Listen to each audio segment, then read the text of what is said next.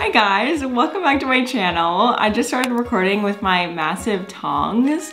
Yeah, today is a really exciting day because we are repotting even more cactus.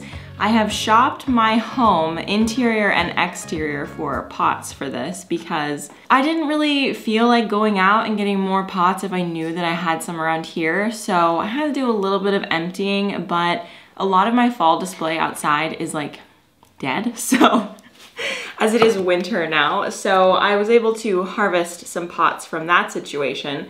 So anyway, I'm really excited to get today started. This video is also sponsored by Casetify. We will be talking about them a little bit later. We're gonna get started here. And I think I'm gonna start off with what would be easiest, and that would be this one right here. Now this one poses an interesting issue because one or a few of the pieces have died and like rotted off. So I wanted to show you, where are my shears? So I wanted to show you what I do in this situation because one of the pieces can still be salvaged, but it's just sort of hanging on by a thread, and I can see that it's beginning to hollow out on the inside. So all I'm going to do, I'm gonna bring it up closer so that you can see sort of what we're rocking with, but you can see that it's like brown at the tip there, or at the bottom.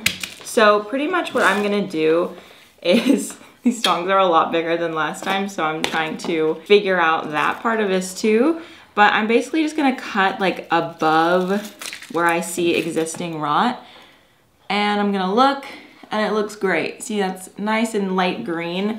So we cut off all the rot.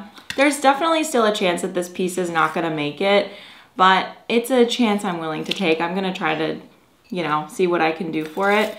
But this piece is done. These two pieces are totally fine.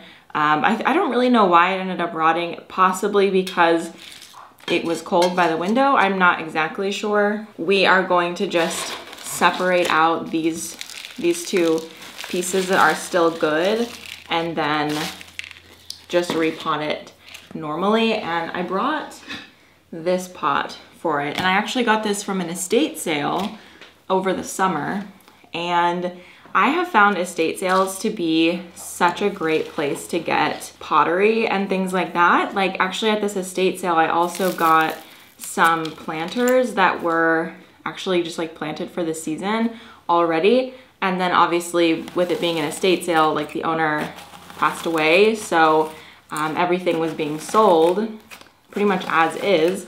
So I was able to score some planters that already had plants in them and sort of let them live on in my landscape after the original owner had passed away, which is definitely sad, but I'm glad that I could give them a new life in my garden. I cut away about half of that root ball because half of the plant died, so I don't need all of those roots. I'm fairly certain that that was a good decision. So, oh, I need to put some soil in the bottom of the pot, of course. There we go. And then for this baby piece, normally I would let it callus over for a couple of hours before I put it in the soil because you don't want it to absorb moisture too fast and end up rotting it again. But because the soil that I'm using is dry, and I know it is, I'm just gonna put it in the soil and then wait like a day to water it, and it should be fine. But basically what I showed you for how to like cut off the rot, it's exactly how you would propagate a cacti too. Like if, for example, I wanted to propagate this, like I would just cut it off where I wanted to cut it off, let it callus over for a little bit, and then pot it into a pot. And it takes like, I would say, I'm not gonna give you an exact number, but it takes most of the time. I've never had a cactus not take when I did that. Like, I don't know, I just feel like they're extremely easy to propagate. So definitely worth trying if you want, but you should know that if you cut it off, like with certain cacti, like if you cut this one off right here, it's gonna take a long time, but it will eventually branch. But it's never gonna look like this nice column ever again. So you kind of have to be careful, like which ones you propagate, because not all of them are going to be like, you know, an aroid and just continue growing normally. Is there, okay, yeah, I knew it. There's a piece of cactus in my pants because as soon as I leaned over, I felt it. Okay, this one is like proving difficult to get this to stay up. There we go. She is repotted. It's like a cute little trio, like a very small third one. It originally came with 4 and now has 3. That's okay, we'll take it.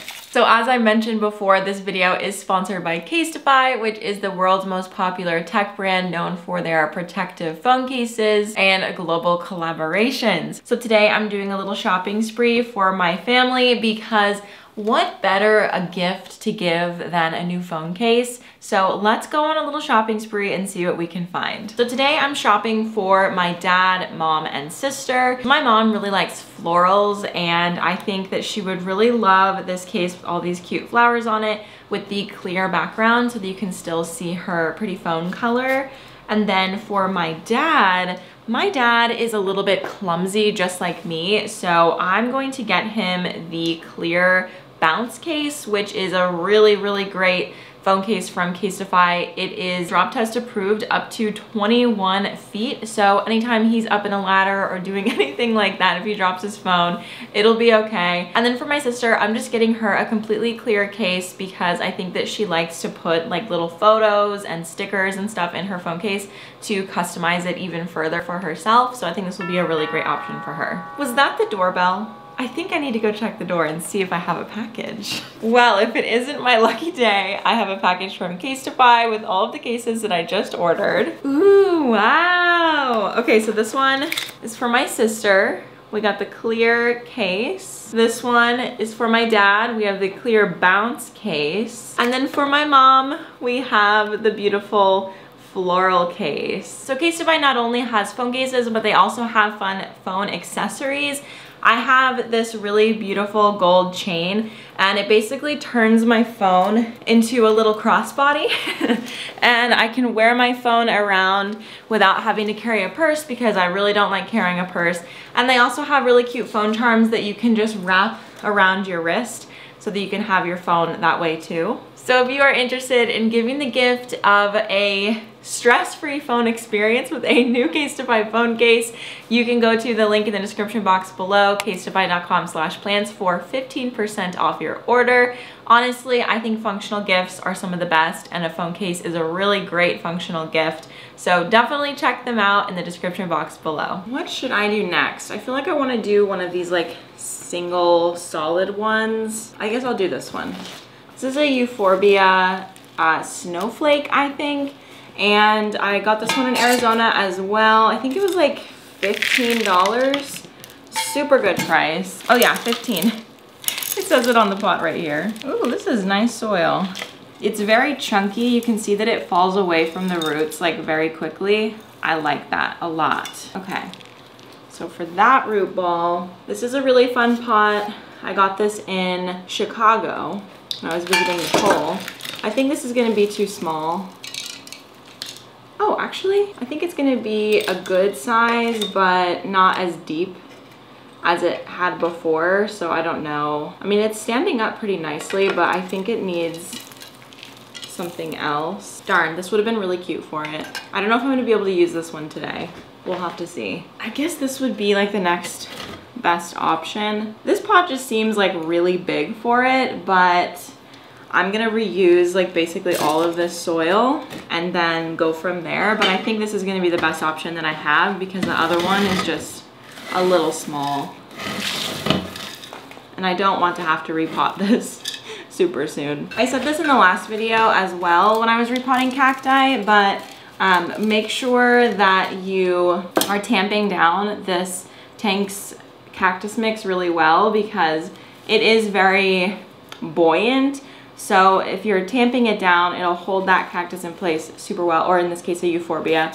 If not, it might flop out or something like that if it's not secured well enough. Okay, there we go. It's not perfectly centered in the pot, which like, it doesn't bother me right now, but it might later, I'm not really sure. But it looks good and it should be in this pot for like at least a couple years. Okay, the next plant that I want to repot, I think is going to be these three.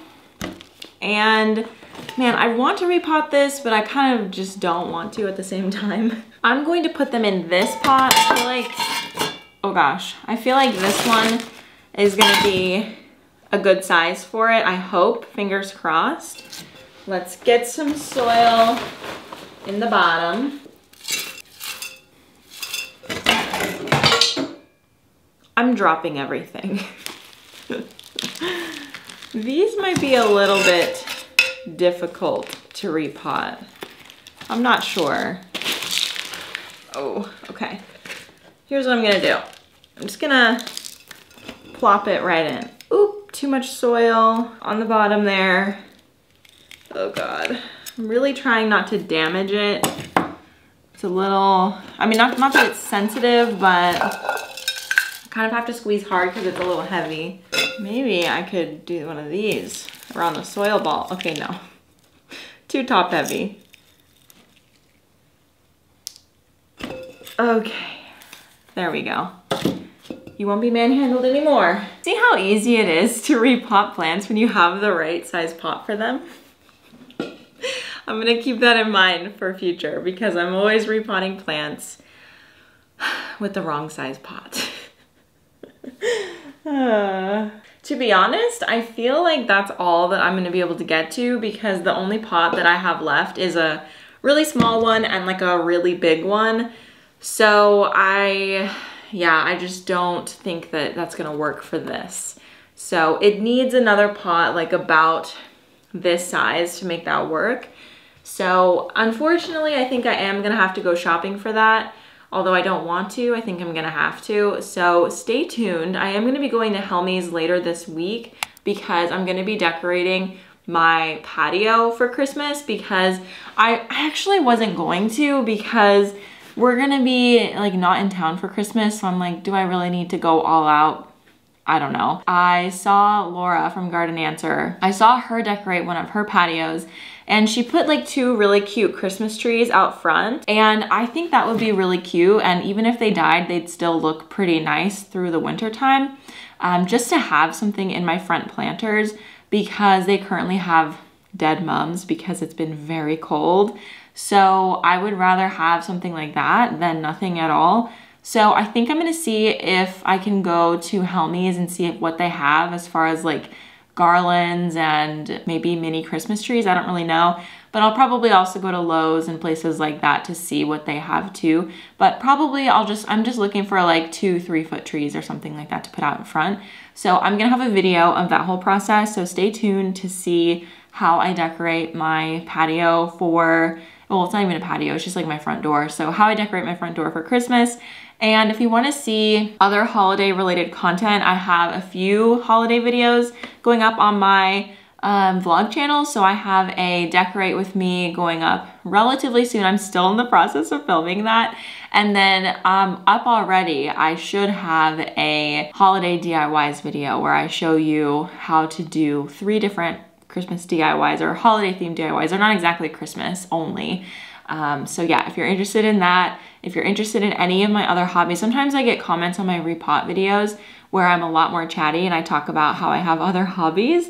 I will get comments of people being like, I'd love to see your other hobbies. Well, I have a second channel dedicated to that kind of stuff. So if you are interested in seeing what I get up to if I'm not doing plants, which right now I'm not doing a ton with plants because I'm not really excited by plants right now. My second channel is it's a very fun place to be right now because I have a lot going on over there. And I tried to put out more vlogs during the holiday season because I like Vlogmas, but that's a lot of work and I can't commit to it. So I do like maybe one vlog a week over there, which is not, like, that's way more than I normally do. So anyway, thank you guys so much for watching. And don't forget to check out Casetify for this holiday season if you're gifting. And I will see you guys in the next video.